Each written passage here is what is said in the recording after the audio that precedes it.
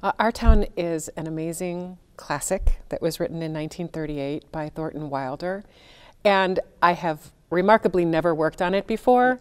It's sort of an astounding piece of playwriting in that in some ways it's remarkably simple, and yet the themes are so universal and wide-reaching that I think it speaks from the heart to everybody.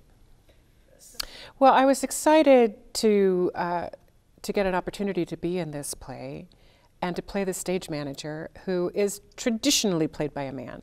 In this production. The stage manager is the direct link to the audience. The stage manager sets the scene, talks about the passage of time, and waxes a little poetic at times with some of the themes of the play.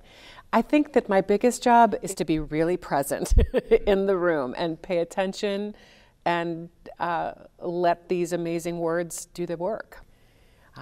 One of the things that's so great about this play, I think, is that Thornton Wilder, by examining this little town in a really specific way, opens up these little things into a huge universal way of looking at it.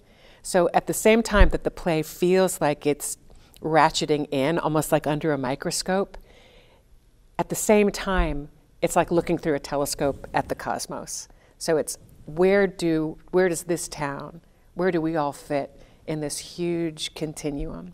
And I think that's why it stands the test of time, is because that's always going to be true.